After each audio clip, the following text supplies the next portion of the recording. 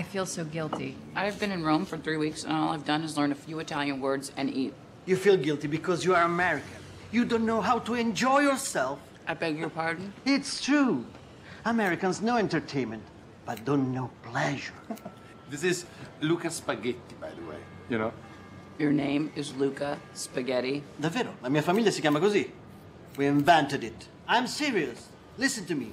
You want to know your problem? Americans. You work too hard. You get burned out. Then you come home and spend the whole weekend in your pajamas in front of the TV.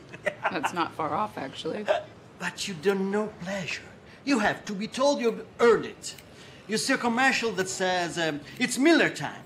And you says, that's right. Now I'm going to buy a six-pack and drink the whole thing and wake up the next morning and you feel terrible.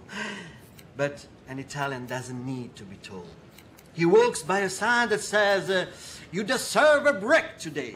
And he says, yeah, I know. That's why I'm planning on taking a break at noon to go over to your house and sleep with your wife. We call it Dolce Far Niente. It means the sweetness of doing nothing. There are masses of it.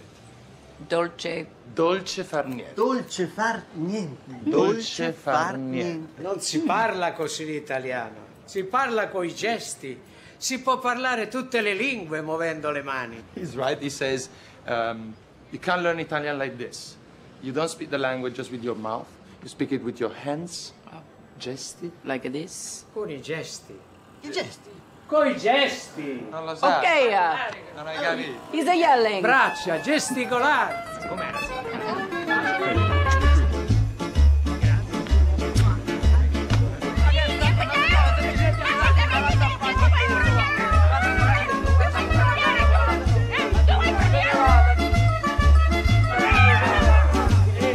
This gives me stomach. Buona. Vaffanculo, che fai? I think that's my neighbor Lorenzo.